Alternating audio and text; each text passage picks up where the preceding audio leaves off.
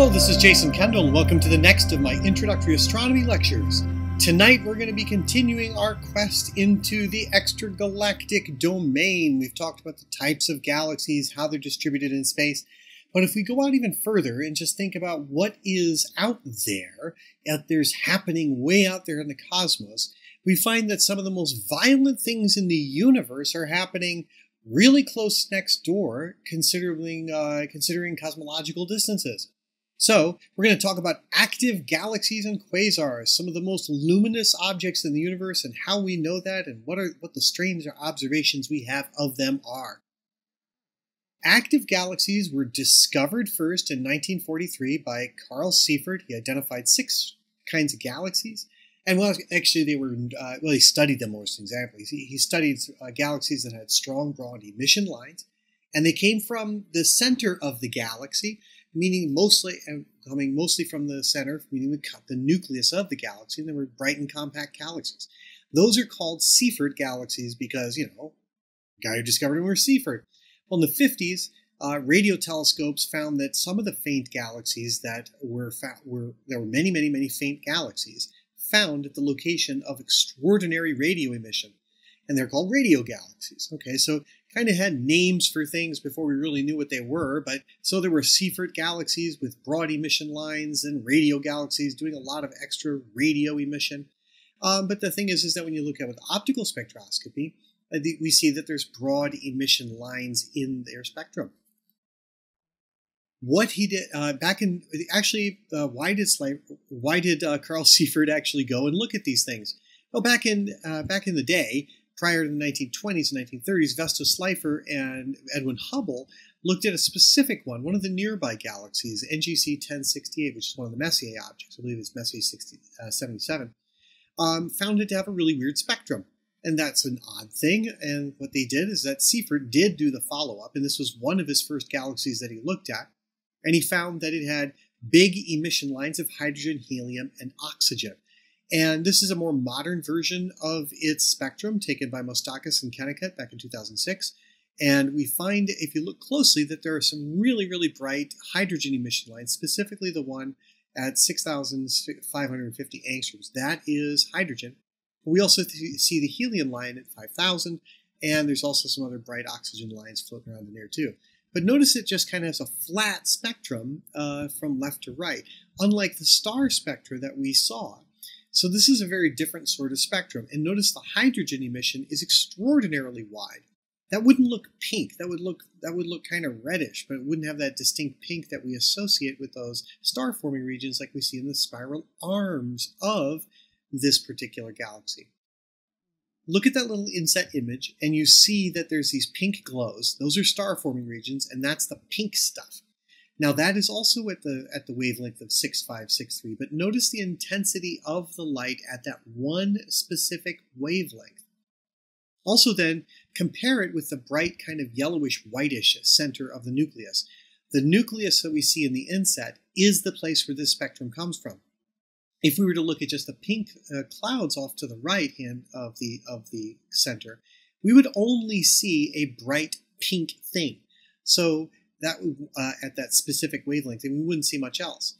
That's why it looks that pinkish color. But the bright center of the galaxy is enormous hydrogen emission, which is very broad, as well as emission at other wavelengths too. But that's right down in the center.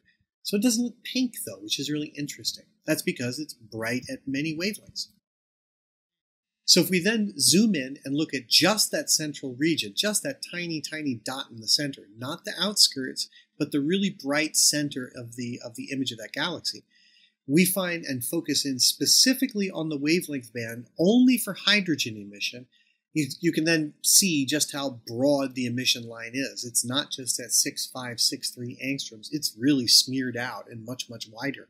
So it's almost 100 angstroms wide, and more like 50 or 60 angstroms wide, when an emission nebula like the Orion Nebula or something like that will only be about 5 or 10 angstroms wide.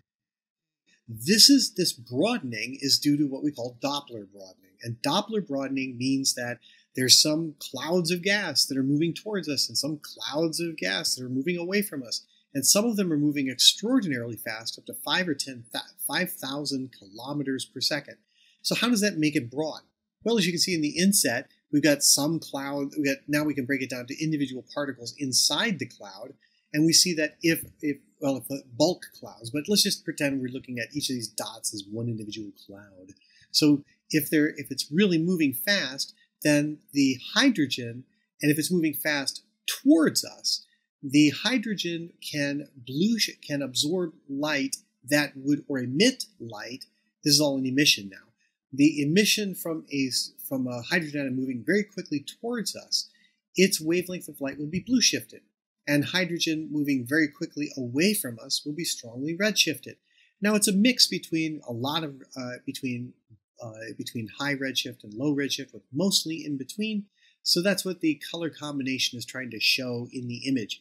So the average is going to be kind of right on the center of it, because the average is definitely on the center, but there's some high moving parts and some low moving parts. However, when we're looking at the central region of this galaxy, it's not really that. It's whole huge clouds, such as the pink dots, but they're really, really, really tight in, and they're really compact. And so they're moving extraordinarily fast, and they're extraordinarily bright. So let's see some other observations of some other Seyfert-type galaxies, which are really pretty. So in the center of this image, we see NGC 4151, which is about 62 million light years away.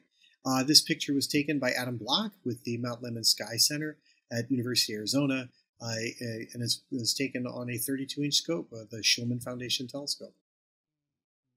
In fact, this was another one of the core group that Seyfert additionally used to define the term a Seyfert galaxy.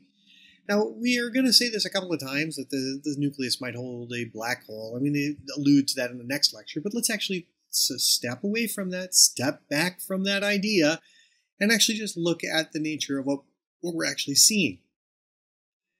That's actually funny is that there might be binaries that they orbit really fast, but the most important thing in this is that we've got a very, very, very bright, compact region of the galaxy that has very strong emission lines and looks kind of whitish, but it's bright overall.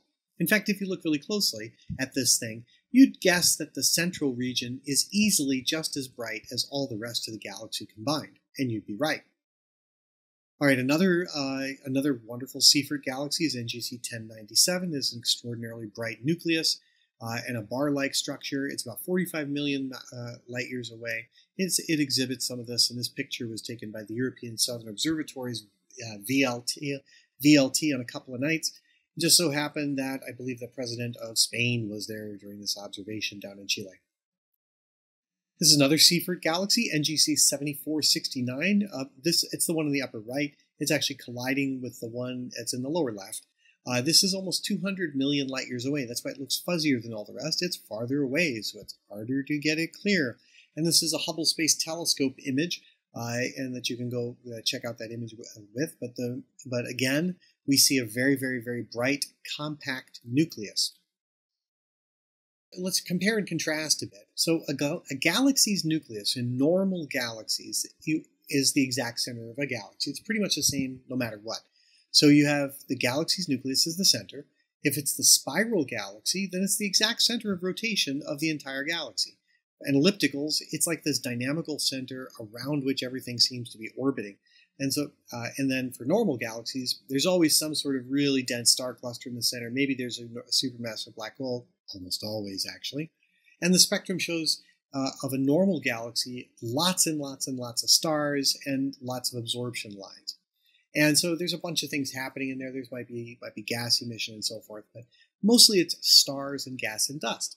And it's a composition of those things. And so you can see that. And there might be some weak nebular emission lines, like the hydrogen emission lines. However, if you're looking at an active galactic nucleus, it's very different. Roughly about 10% of all galaxies have what we call our active galaxies or active nuclei. This is a really fuzzy number. You look around at it, and this number is very fuzzy. But the most important thing is that not all galaxies are active.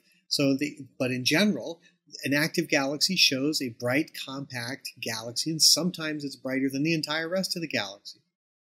The spectrum is different too than a normal galaxy. There are those strong, broad emission lines like I showed you before, and they're coming from extraordinarily hot, very excited gas that's moving really fast around. These AGN, or active galactic nuclei, they're also variable. So if you were to take a spectrum of them, or their brightness, they vary on extraordinarily short timescales, or about a day or so. That means that whatever's making this variation is very small, meaning it has to be smaller than 1 or 2 light days across in order for it to be coherent enough that we actually see it. Spiral galaxies tend to be the ones that we see with this kind of Seyfert level activity. But when we talk about like really dominant cores, it's only about 1% of them. So the truly dominant ones are kind of rare. An interesting one that is shown that I like to show, and it's kind of one of the quintessential ones that you'll see in textbooks and online, is the Circinus galaxy. It's a spiral that's really actually kind of close. It's only about 12 million light years away. It's one of the local neighborhood sort of galaxies. But it wasn't discovered because it's basically in the plane of the Milky Way until 1977. So since you're in the middle of a star field and dust plane of the Milky Way, it can easily be mistaken for something. I think, in fact, you'll look in the literature and you'll find that it was mistaken for like a standard nebula. In any event, then there's a classic Hubble image of Seyfert galaxies, the Seyfert Circinus galaxy taken with the Wide Field Planetary Camera 2, and that's what I put in the inset there. And that inset was taken with the Hubble Space Telescope by Wilson et al. At University of Maryland, and that was part of their study. What we see, though, is that another astronomer, Judy Schmidt, took a bunch of the Hubble observations that were taken and then rejiggered them using Photoshop and so forth, and focused in on the core and made what she considered more of a true color image, and it does look very true colorish. The rings, and you can see the rings of the hydrogen gas, and that's why it's pink. And so the rings of, and then there's some ejected gas that's being shot out at high speed in the upper right. And this is actually not a very large region. There's 2 kind of ringish structures. One of them is about 1,400 light years across, and the very deep inner ring is only about 200 light years across, or 300 light years across. So really, this very close-by galaxy that's exhibiting extraordinary active galaxies in its active galactic nuclei is pretty close by. So we're seeing that there's some really violent things happening in this galaxy, because pretty much for the Circinus galaxy, it's all about the core, and it's almost nothing about the rest of it. So I invite you to go kind of hunt that down, and I'll post the image, the link online. So and then there's another set. So Seyferts were one kind of active galaxy. The other one I alluded to at the beginning were ones discovered with radio telescopes. These are called radio galaxies. And so what we see is we've got a combination of a NASA, NRAO, and NSF image. What we have is we have a specific, the radio emission is in red, and it looks like that puffy, cloudy stuff. And then we have the wide field camera for the Hubble Space Telescope, and that was done by Keel et al. At the University of Alabama. But what we see is that the visual image of the Advanced Camera for Surveys wide field camera, which is the kind of optical sort of view, and then we have the red puffy glow, and that is the radio emission from this galaxy. So we're starting to get a hint that radio emission is very different than the rest of the emission of the galaxy. And even on the right-hand side of this image, we see some strong radio emission that looks like kind of a feathery sort of jutting sort of thing in the center that seems to be bright as a dot in the center, and almost like a tadpole-y sort of fish thing shooting out. Well, it's not a fish, it's a jet. So something's happening there, because those puffy clouds on either side are actually up and down, or forward and back. And notice the lower right one has a little bit of a bright spot in the center. That might be where the jet, which looks like the fish on the right, is finally slowing down or hitting some other stuff. So let's see what we can find out about radio galaxies. So radio galaxies emit strongly in the radio part of the spectrum. So that's what we think. So electromagnetic radiation, mostly in radio. So they're very strong radio emitters. And they can have huge, huge, huge lobes of gas, which are totally invisible optically. And they go perpendicular to the plane of the galaxy, which is interesting. So you've got this, this one is called Centaurus A. And Centaurus A is one of the brightest radio sources in the sky. And on the left-hand side is the image that is taken by the upper image is a European Southern Observatory picture image, but the one on the right was taken with the Parkes Observatory, as well as other observatories, to construct a very large-scale image of the radio emission of Centaurus A. So what I did is I took the image on the left and overlaid it with the image on the right to show you how big the radio lobes are compared to the image of Centaurus A. Now, what's fascinating is on the right is that the smallest structure, the littlest, tiniest lumps, are about 200 light years across. So it's, those are big things, but yet it's pretty interesting that there is structure that's large enough to be like 200 light years across. And we see a little bar at the represent that says about 160,000 light years. So that's what the bar is worth. So this thing is huge. The extent of this thing is enormous, meaning it goes over almost 1 million light years across, which is big. There's a lot, and because this is a radio image, the dots are not stars. Those are other active galactic nuclei, other radio sources from other massively distant galaxies that are being picked up by this particular telescope as it looks deep into the cosmos to make this incredible, incredible image. Centaurus A is the pinkish glow. That's the radio structure that comes from it that we do not see in visible light. And in fact, the radio energy is so incredibly large that each of the lobes is 20 million times the energy in just the radio sources as the sun puts out. And this is only happening at one wavelength.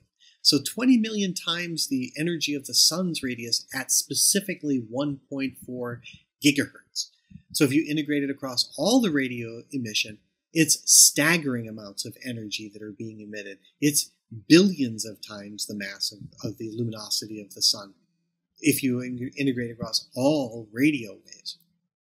All right, just for a very interesting contrast, this was a fascinating way they did this, and so the foreground telescopes are the telescopes that were used to take the radio image with the Australia Compact Array, and this is the image was done by Ileana Fain, Tim Cornwell, Ron Eakers, and then the northern lobe was created by Morganti at Astron, and the Parkes Observatory data is by Jonks.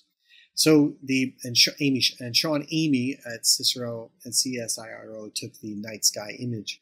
So if you could see the Centaurus A galaxy in the sky, that's where it would be, and that's what it would look like if you could see in radio emission. The radio sky is extraordinarily different than the optical sky. It would be a vastly different place. And so by comparison, we see the moon there in the sky. So really interesting, fascinating appearance. Other famous radio galaxies, one of the most important ones is Cygnus A. Cygnus A is it's like 500 million light years away. And what we see is that there's a central bright core, these long jet-like structures, and then these feathery lobes at either end. And the size of the object in the sky is only 1/2 arc minutes. But remember, an arc minute is the moon is about 30 arc minutes across. So this is this image that you're looking at would be about the same size as one of the smaller craters on the moon, or one of the visible craters on the moon through binoculars. So if you could see radio emission in the sky, you would see this extraordinarily bright source in the sky. That you would eventually, with a large telescope, if your eyes could see in radio, with a very large telescope. Anyway, so there's a jet-like structure which seems to be collimated over extraordinary distances, and at this distance, this is almost 500,000 light years, or 500,000 light years across. It was discovered in 1939 by Grote Reber, and in 1951 as a bright, strong radio source. Is it actually one of the strongest? And in 1951, along with Cassiopeia A and Puppis A, were defined as radio stars, as people were looking at. So people didn't know. We first point radio telescopes in the sky. You just say, "What's that?" "Well, it's a bright point-like object. Call it a radio star." Okay, great. They were identified with optical sources, and so they were called radio stars. Cygnus A is a radio galaxy, and the other two, Cassiopeia and Puppis A, are nebulae, with Cassiopeia A being that supernova run that we talked a while back about. And in 1953, just a few years later, Jennison and Dasgupta showed it to be a double source with radio emission. So everybody started, wow, this is neat. Let's go look at it with radio telescopes. And all radio galaxies, especially this one, have a huge, huge, huge active galaxy nucleus in the core. And there's a supermassive black hole about almost 2.5 billion times the mass of the sun. And that's the image in red, because in radio you have to kind of give it levels. That was taken by the Very Large Array in the NRAO, National Radio Astronomy Observatory. And on the right-hand side, what I did is I found this in the Digital Sky Survey at Space Telescope Science Institute, and made a pic and grabbed it by the 15 by 15 arc minutes to show what the region of the sky looks like in visible light. And this is the red image. But now what I'm going to do is I'm going to shrink it down and show you where it kind of appears on the sky. So that's roughly what it would look like if you could see it. I don't think the orientation's right. I think I got that wrong. But the point is that it's kind of big. It's really bright. The galaxy itself can be seen in visible light, but the lobes cannot be seen in visible light. They can only be seen in radio. And it's one of the strongest radio sources in the sky at 500 million light years away. Another extraordinarily bright one is the Hercules A radio galaxy. And it was taken, the pinkish glow was taken by the Very Large Array at 3 different bands, and they mixed it together to form a red, green, blue, and made some good images. And then the optical is from the Hubble Space Telescope Wide Field Camera 3 and UVIS. So this thing is almost 2 billion light years away, and it's centered on a supermassive elliptical galaxy. And there's a hugely bright galaxy in there. It's a 2.5 billion solar masses, and much bigger than the one that's in the center of the Milky Way. And what we find is that it kind of doesn't look like much in visible light, as you can see in the lower left-hand image. But since it's the brightest radio-emitting object in the constellation Hercules, it's kind of crazy that this thing is, 2 billion light years away. And it's even at that distance, it's almost 2 million light years across from edge of lobe to edge of lobe. So something is making these jets. Something is making the jets. Something is keeping it collimated for almost a million light years, at least 500,000 light years. And then the radio emission then gets deposited out there, and then it still glows in radio light. So the question then becomes, what exactly is making that radio emission, and how does it stay in this jet-like format? And that's a big, big, big, big puzzle. So there's the optical image of the visible image of Hercules A, and there is the Hubble, and then there's the VLA image overlaid on top of that. And this is a Hubble heritage image. Well, what exactly is it? So it's supposed, because it's radio light, it has to be very low energy radio light, that there's a strong, strong, strong magnetic field. And that magnetic field is actually causing electrons to spiral around. And that's what an electron will do in a magnetic field. If it has any motion, it'll kind of start to go around the magnetic field lines. It'll form a curlicue. Now, if it's moving really, really fast, then what'll happen is it'll form a helix, and it'll scoot around. And if it's traveling at almost the speed of light, it has a specific kind of spectrum. A single photon, a single electron, will make a spectrum of light in radio light, like the hump that we see in the lower right inset, which is a single contribution from a single electron traveling at nearly the speed of light in a very strong magnetic field, or at least in any magnetic field. And some of the electrons are more energetic than others, and so as they travel along the magnetic field lines, each one of those electrons each emits one of those kind of humpy sort of spectra. So if you add up all the contribution from all of those individual electrons, you get what the red arrow is pointing to, which is that dashed yellow line, which kind of looks like the merging of all of those spectra. So you get what's called a power law spectrum. And that power law spectrum looks completely different than, say, the blackbody spectrum like we saw coming from stars. There's no absorption lines in synchrotron radiation. It's just this flat feature. Well, we know about synchrotron radiation because of studies in particle colliders as well as nuclear physics studies. So This process is well understood, and it's interesting to be found in these radio galaxies. So here's another diagram to show it, and we see the electron zipping around in the magnetic field, and as it goes around and around and around, it emits light. And as it emits light, it loses energy and therefore goes a little bit slower. Now on the left-hand side, I kind of grabbed this other thing from Wikipedia to kind of try to show what I mean and why this is a special kind of spectrum. Now if the electron is spiraling slowly, meaning, kind of fast for normal people, like it'd be going faster than a person can go, but if it's kind of spinning slowly, not at nearly the speed of light, the emission that an electron would make, because it is accelerating, because it's going in a circle, as it goes in a circle in a magnetic field, it will emit light, and it will lose energy.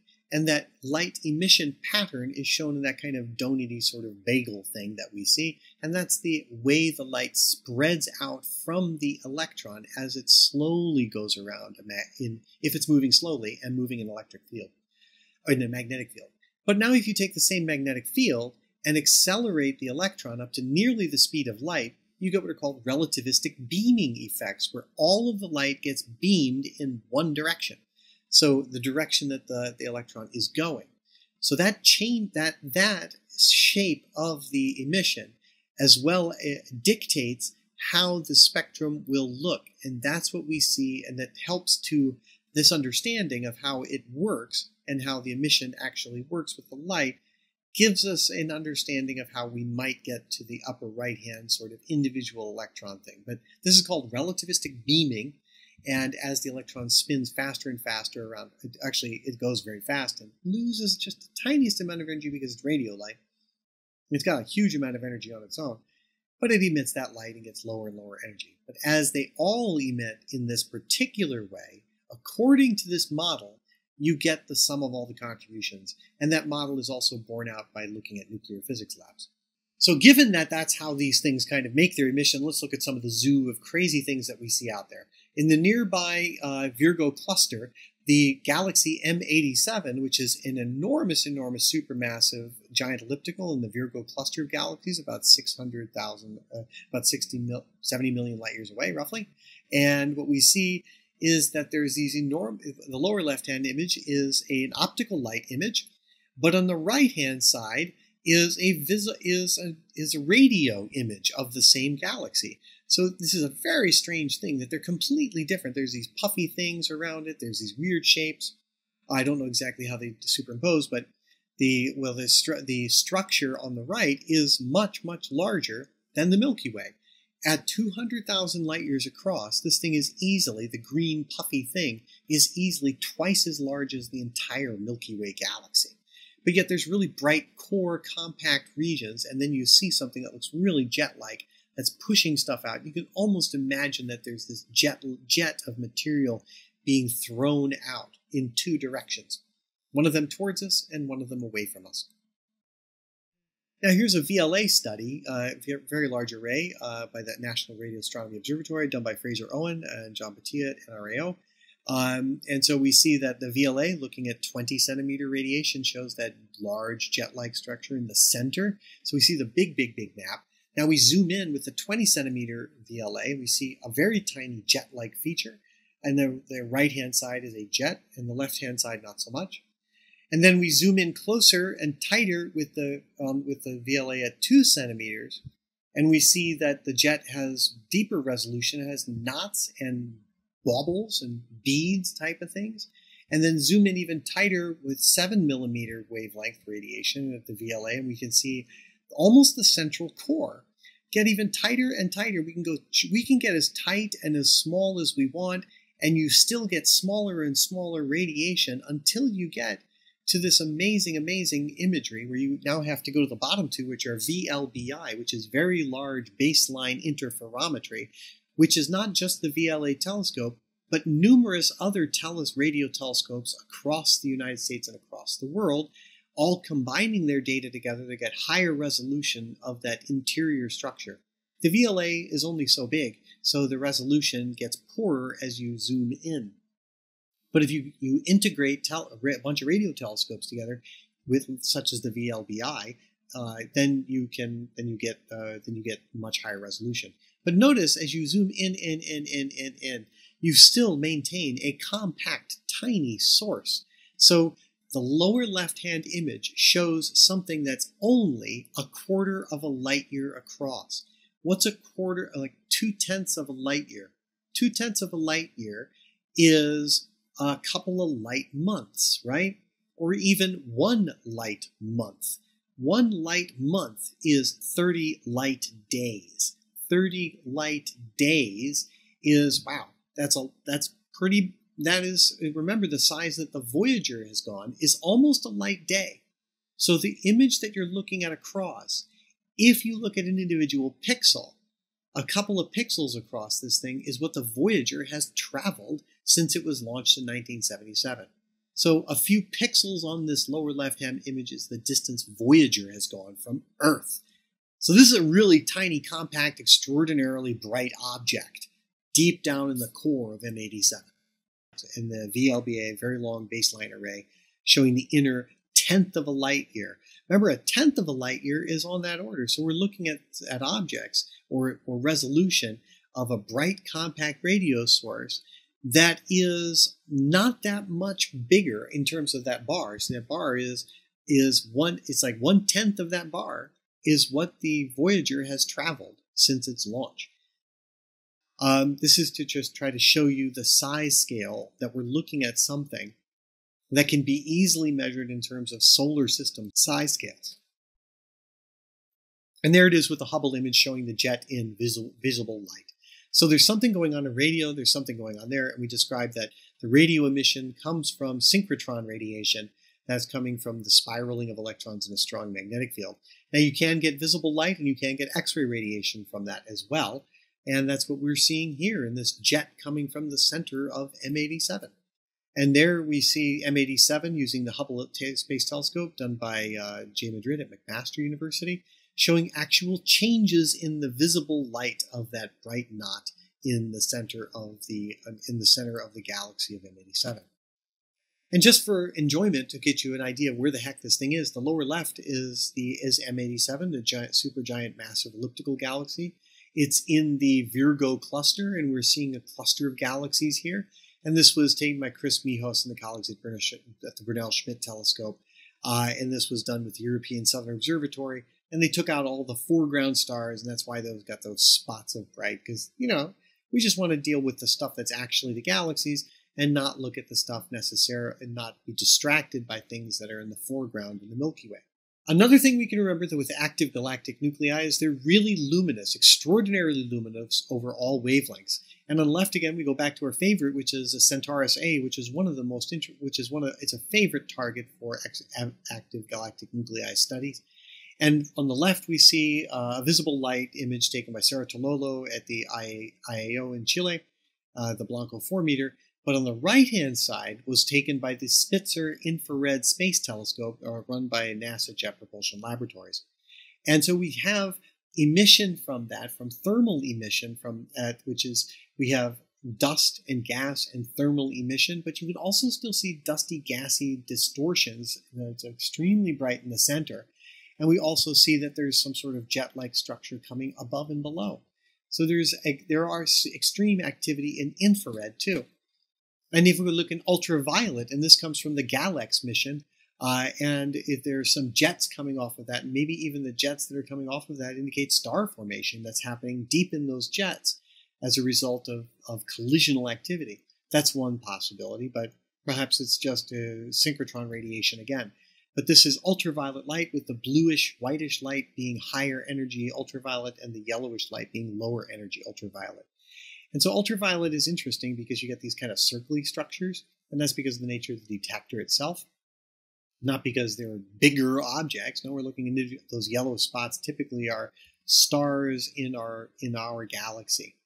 All right, but you also see there's a density around them, so that indicates there's some activity happening around Centaurus A. Notice there's a cluster of those light yellow dots, so there's something happening as the two galaxies are colliding and making hot stars. Again, we can look at Centaurus A, and we see in X-ray light. This is from the Chandra X-ray Observatory from one of their earlier studies, and we can see that the jet is formed from the from various processes in X-rays. And we see the bubbles that are visible in radio light are also visible in X-rays. So Centaurus A has a completely different appearance in X-ray, and we see an extraordinarily luminous, hot object in the center. And the bluer the light in this image, the more energetic the X-rays we're looking at. So how do we get X-rays out of this? Well, one way is, remember that there's electrons spiraling around at nearly the speed of light, and they're emitting radio light. What can happen is the radio light is a low energy photon.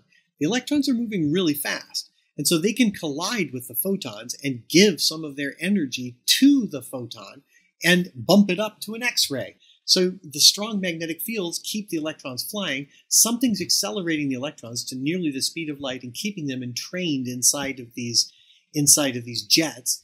And so we get X-ray emission from the radio light that they emit. So not only do they emit a radio light, they then billiard ball some of the light to get up to X-ray emission, and we call that inverse Compton scattering. So it kicks them up into high energy as they interact and gives them more energy. And that's where those jets appear. That's what most of this emission that you see comes from. So here's a series of images, a composite of radio imaging, X-ray imaging, and optical imaging from Chandra, VLA, and the Hubble Space Telescope, as well as others, to put it all together to show you what an active galaxy in the nearby solar neighborhood is like. Well, not solar, talking about 14 million light years away. We've alluded to the idea that these things are bright at every wavelength, and active galaxies are. So a normal galaxy seems to be usually a collection of stars and gas and dust. So the lower curve shows a typical normal galaxy, which would have a dim radio, infrared, and visible. But it's mostly an addition of a whole bunch of stars together. And we kind of smooth things out to make it easier to understand, but that's the basic idea. But in an active galaxy, there's enormous radio emission, there's enormous infrared emission, there's enormous visible light, and a much, much greater X-ray emission than in a normal galaxy. Normal galaxies don't tend to glow in X-rays. So the radiation from these galaxies is what we call non-stellar, meaning it doesn't come from stars. Just like I described, we have electrons zipping around, making radio light, and then they kick it up to X-rays. So this is not a thermal process that happens in stars. This is happening in magnetic fields as things are moving at nearly the speed of light. And something's actually accelerating these electrons and protons, or mostly electrons, seems to be the dominant model to actually make all this light, is high-speed electrons. So something's happening deep in the galactic center to actually do that. So just to kind of really show a really high-resolution spectrum, so we go way back to to Seifert's original paper, and this is by Brown and Mistakis again, and this is from June of 2014, where they took a large number of data and made what's called a spectral energy distribution, or SED, the entire spectrum of the galaxy from very, very deep in the ultraviolet all the way to very long infrared. And so the visible light wavelengths are only in between about, say, 4,000 and 0.4 and 0.7 on this graph at the short end of the wavelength in microns. But then everything to the right is in infrared, and everything to the left is ultraviolet, is out of the ultraviolet. We don't go to the X-rays in this particular image. That's unfortunate. But we're seeing that this is very different than most normal galaxies because of the excess brightness in infrared, as well as the enormously bright hydrogen emission lines, which you can see in emission here. Now we're going to talk about the nature of the rapid variations. Seifert galaxies vary really rapidly, and this is kind of a schematic diagram by which what we mean. They gotta get bright and dim by 2 or 3 or 5 times over the course of a few days or a couple of years, and they can actually be measured year to year, day to day, and month to month, and sometimes even day to day that they have their time variations. So what do we mean by that? This was a study done by Arevalo et al. They published it in Monthly Notices in 2009, and this is an active galaxy, active galactic nucleus, NGC 3783. And they took 3 different sets of measurements, one in X-ray and one in Johnson B filter and Johnson V filter over a number of days. And as we can see, there are lots of variations, and this is varying. Just the nucleus is varying in brightness in X-ray quite rapidly, as well as in the Johnson B, which is a visual filter, the blue end of the spectrum, and Johnson V, which is smack in the middle of the optical. Then we actually zoom in on a very short period of time when they actually when they were able to take measurements up to 3 times a day, especially for the X-ray data, and they found that there's very high variability for the BNV photometry of this, just the nucleus of this galaxy. So this is a relatively nearby one, or else you wouldn't be able to get BNV photometry for it of this quality. But you can see that the X-ray variability can vary up to a factor of 2 over the course of literally hours, and the factor and the amount of that can come with a BNV in terms of, well, the word flux means how much energy you're getting per second into your tiny little detector, meaning ergs is a measure of energy, erg per second per square centimeter. So if you had a square centimeter detector, you would get this many ergs per second, and an erg is a measurement of energy, just like a joule. So it's just in CGS units rather than SI. Okay, so we can see that there's extraordinary variability on the order of hours. Next, we find the brightest radio sources in the sky are called quasars, or quasi-stellar radio sources. And it wasn't enough to find radio galaxies, and they found extraordinary bright point-like sources of radio emission. And then when they looked at the photographs, they found there was a really fuzzy, tiny, fuzzy little star-like object that seemed to be like a star. And then when you look at the actual spectrum of one of these things, you find wild, broad emission lines that nobody knew really what they were at the time. And so they said, okay, it kind of looks like a star. It's got a lot of radio, so it's a quasi-stellar radio source, or quasar, quasi-stellar radio source. So that's where the word quasar was neologisms about. And one of the first bright ones was 3C273. It's one of the nearest quasars in the sky. It's about 1 billion light years away. So to give a little history about it, 1963, Martin Schmidt then looked at 3C273 and said, well, what the heck with this? He recognized that, unlike everybody else, there was a really huge debate about this at the time, and it took a long time for people to be convinced, is that he recognized that if you simply took the normal absorption lines in quasars, or normal emission lines in quasars, and simply redshifted them all the way really deep, what do you get? Well, you get if you take normal emission lines or normal absorption lines and redshift them massively, then you get this thing that's like, oh, it fits perfectly. It's just highly redshifted. But remember, Hubble found that redshift means the greater the redshift, the more distant it is. And so the Hubble relationship by 1963 was well established. So nobody wanted to believe at 1963 that these things were that far, because if they were that far and that bright, that meant they were insanely luminous. If they were at extraordinary distance, Martin Schmidt said, they're really luminous. And he was correct, and that is true. And so here's the typical spectrum for 3C273, and we have a lab comparison by spectrum. So let's actually kind of go through what we really mean. 3C273 has bright emission lines in hydrogen. And so this is a sample wavelength thing, and I overlaid the optical spectrum on it. And know that we have the hydrogen alpha, which is that bright pink line that we see, that gives us the pretty pink of like the Orion Nebula or the Trifid Nebula or something like that. That's been pushed all the way over into the deep red at nearly 7,600 angstroms. And so it went from 6563 all the way to 7,400. So that's a big shift. So how big a shift is it? Then we can then determine the redshift this way. We know it was observed at 760 nanometers, or 7,600 angstroms. But we know that if it was hydrogen, it was emitted at 6,562 angstroms, or 656 nanometers. So you just calculate the redshift, we said, and the following way, and we find it's a redshift of 0.158, which is an enormous redshift, which implies an enormous recession velocity, which implies an enormous distance. Quasars are discovered. There's over 250,000 quasars that are really known. There are many, many, many quasars that are known, and most of them come from the Sloan Digital Sky Survey.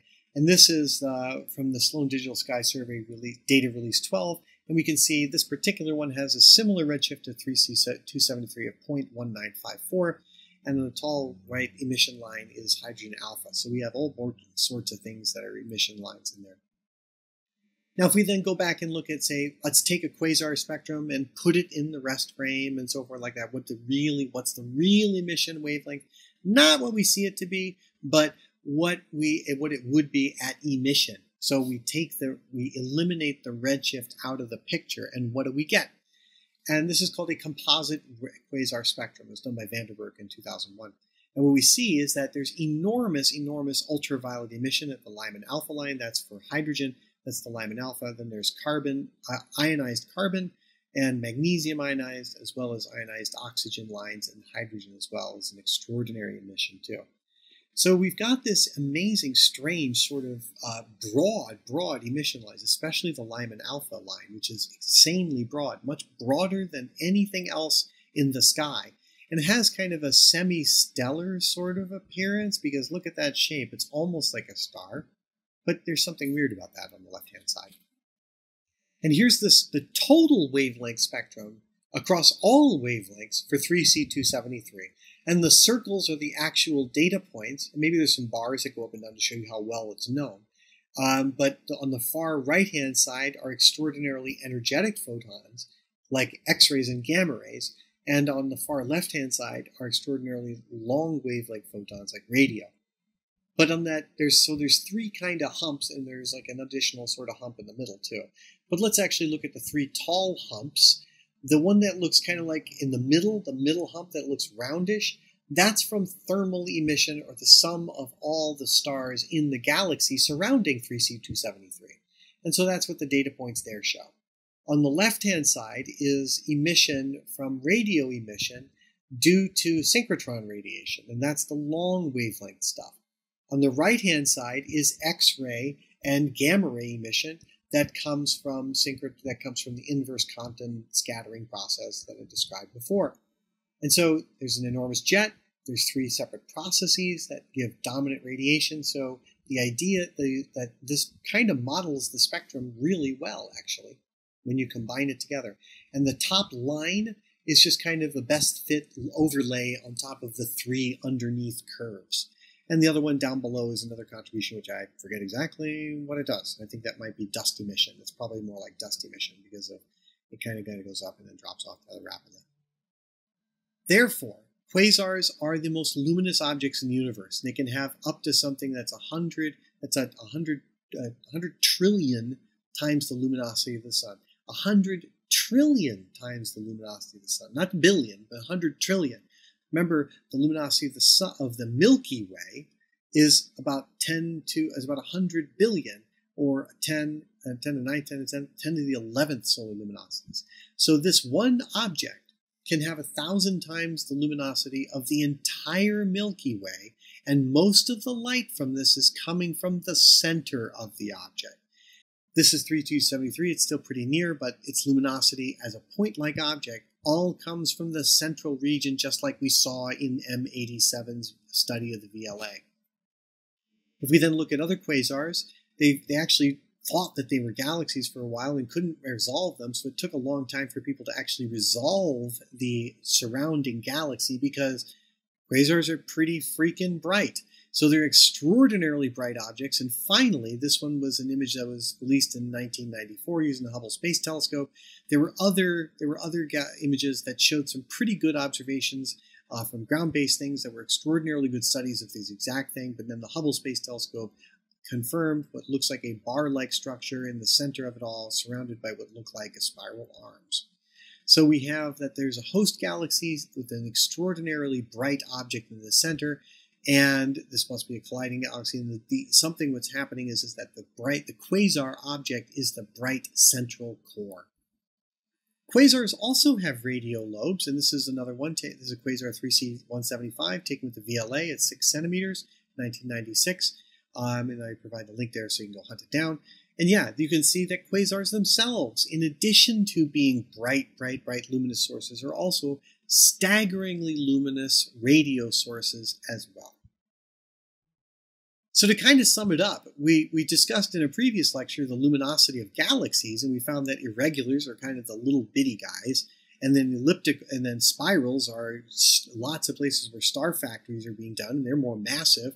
So they're more massive, they have more gas and dust, so they can be more luminous. However, ellipticals tend to be the collision train wrecks where things kind of mash together, and they can be little tiny things or super massive ellipticals like M87. But quasars top them all. They are the most luminous objects in the universe, and they can be up to 10 to the 14th times the luminosity of the sun, which is 1,000 times more luminous than the Milky Way. It's as though the 1,000 Milky Way galaxies are compressed inside an area that we'll find inside a volume that's smaller than the solar system. So this is really catastrophically bizarre, that something 1,000 times more luminous than the entire Milky Way seems to be coming from a little volume that could fit inside the solar system. Just in rough schematics, normal galaxies just have gas and dust, and they got a nucleus and such forth, and it's kind of pretty and such forth. But then we look at, this is edge-on views, of course. If it's got an active galactic nucleus, then the center is really, really bright, and it's got bright, broad emission lines. It's probably formed by something like we call a supermassive black hole, which we'll justify next time. But a quasar is so insanely bright, it drowns out that thing. It's not that the disk doesn't exist. It's that the contrast is so great that you can't see the disk. It's not it doesn't exist. It's that it's too bright to see it. So it's like, hey, stare at this light. Stare at my flashlight. Oh, I can't stare at your flashlight. It's too bright. It's exactly the point. You can't see the stuff on the flashlight. So this is the kinds of activity comparisons that we see between galaxies. So we're going to look next time at exactly what drives these galaxies, what makes this active galactic nucleus, and that's a really fascinating study that we alluded to with many lectures ago. We talked about the supermassive black hole at the center of the Milky Way. Now we're going to see that effect in full focus next time when we talk about the central engines of supermassive black holes. See you soon!